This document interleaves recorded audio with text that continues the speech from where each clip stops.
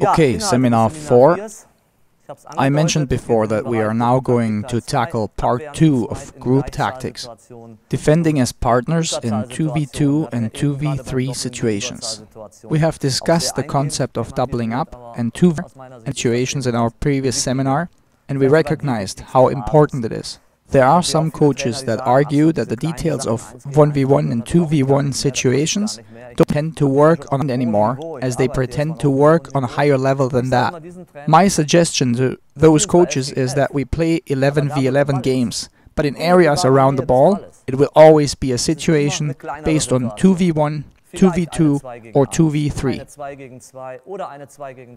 The main point is how players react to these situations, which is important for continuing the play. We have seen it when doubling up. If the closest defender overcommits himself and gets beat, the second defender is automatically forced into another 1v1 situation. This is the point. These details decide games nowadays.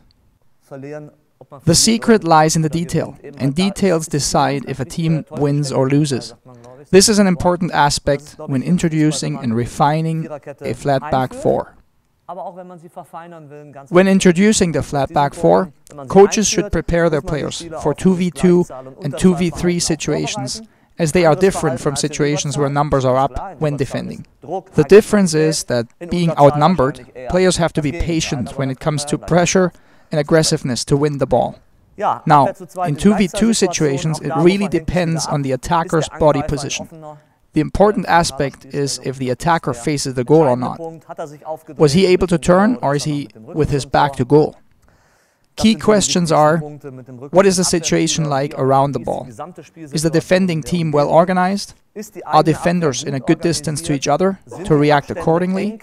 The main objective is to be able to create a 3v2 or 4v2 situation out of the initial 2v2 situation. This is the ideal solution here.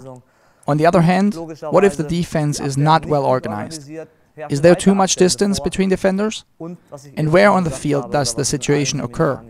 More central or on the flanks? There are different ways to handle these kind of situations, and this is what we want to analyze here.